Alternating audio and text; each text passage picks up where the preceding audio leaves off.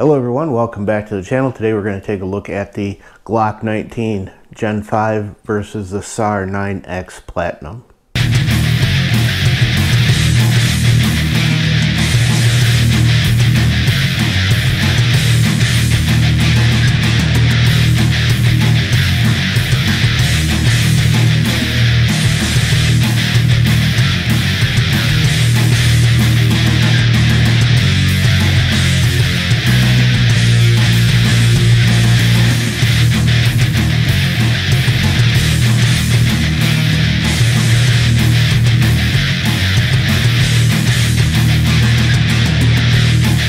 Alright, so the first one we're going to look at is the Glock 19 Gen 5. This one has a 15+1 capacity, and in this configuration it was, I believe, $600 or $650. And we have the Sar9x Platinum bone stock. The way this came is $500 MSRP, and it came with a 17+1 magazine and one with a +2 base pad on it, so it was 19+1. Alright, the trigger weight on the Glock 19 is 3 pounds 11 ounces. That is right now with the rounds that I have through this. So there is your trigger pull. There is your reset. And that was 3 pounds 11 ounces measured with the Lyman digital scale. The Sar9x Platinum has a trigger pull of 3 pounds 12 ounces right now with about 700 rounds through it. And again, that is with the Lyman digital scale. And there's our trigger pull. There's our reset.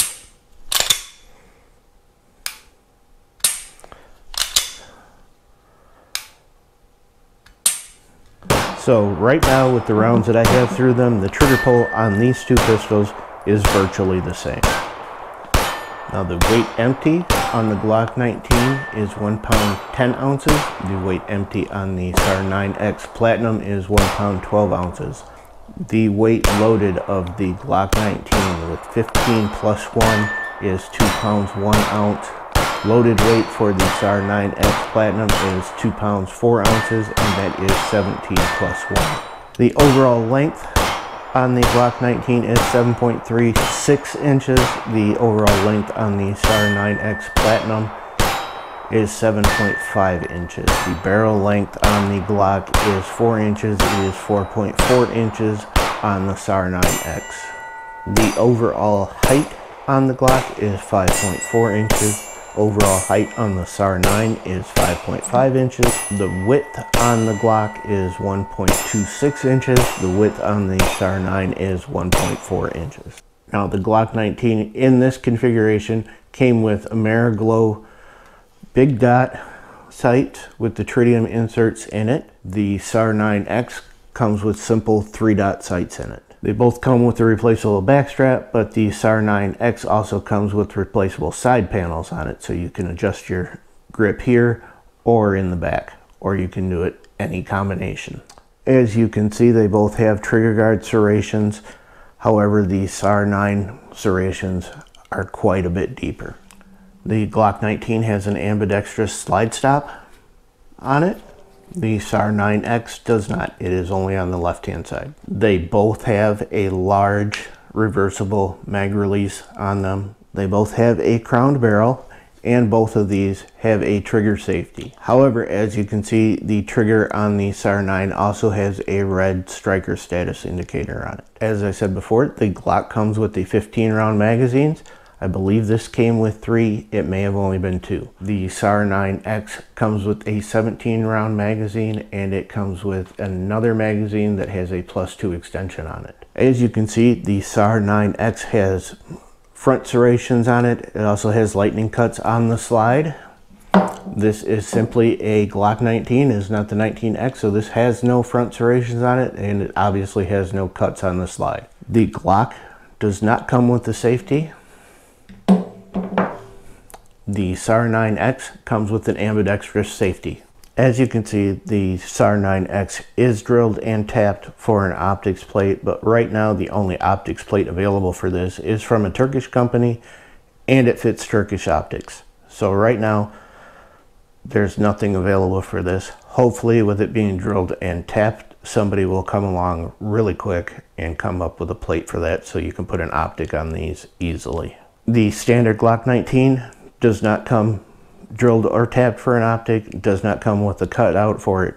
This you would have to send in. If you got the MOS version, then it would be set up for a plate and you could put an optic on this. The Glock 19 comes with simply the gun, the magazines, and a terrible Glock speed loader in the box. As I covered on the initial video for the Sar9x, it comes in a box with everything you need to turn this into a carry pistol, other than going out and putting your 200 rounds through it and a box carry ammo. Or 100 or whatever you're comfortable with. But don't just load it up and take it out as your carry gun. Glock has a ton of aftermarket parts for it. Even the Gen 5s are getting more and more every day. If you've got a Gen 3 or a Gen 4, there are even more aftermarket parts out there. The Sar9x, unfortunately, has no aftermarket support for it right now. Hopefully things will come along. Like I said, it should be pretty easy for somebody to come up with an optics plate for this. The grip panels are definitely replaceable. I'm hoping somebody comes up with a safety delete. Another nice thing about the Sar9 is that this has a fire control unit in it, a modular fire control unit like the P320. So that can come out and you can change the grip completely on this one. But as this one sits right now, this is absolutely bone stock, nothing but rounds through it. I haven't done anything other than clean it after 500 rounds. And of course, covering the holsters for the Glock 19. The Glock 19 is a Glock 19. There are a ton of holsters out there. No matter what you want, who you want it from, you're going to be able to find a holster for the Glock 19. The Sar9x is a little tougher to find specific holsters for it. However, I did test this out. It will fit in an SP 2022 Kydex holster. It does fit in the P320 Kydex holster if you have the Lima module on it. I can't tell you if it will fit in just a regular P320 holster because I had mine made with the Lima module. It does fit in my Springfield XD leather holster. It will also fit in the Canon Elite holster that comes in the box with those. The Sar9x will not fit in a Glock 19 Kydex holster or a P226 Kydex holster. If you have a leather holster for either of those, I was able to make it fit. Now there are a couple of last points to make for this. The Glock only has a single Picatinny rail slot.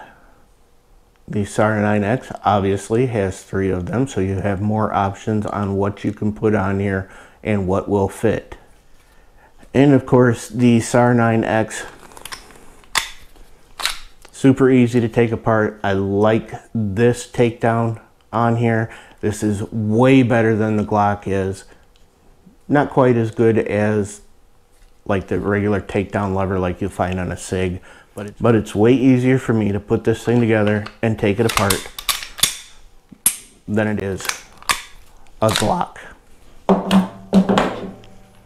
Even when I put the extended takedown levers on this thing, I struggle getting those things down. It takes me forever to take apart a Glock. And as I showed you, they both have pretty much an identical trigger pull on them right now. To me, right now, the Glock trigger actually feels a little smoother than the Sar9x. I think that could stand to have some work done to it. I haven't done the 25-cent trigger job on the Glock, so that would smooth that up a little bit. And I would assume that you could probably do something similar to the SAR trigger, smooth that up a little bit, get some more rounds through it. It's probably going to smooth it up a little bit too. And lastly, we've got just a quick look at the grips right here, and I will tell you that the SAR definitely fits my hand better.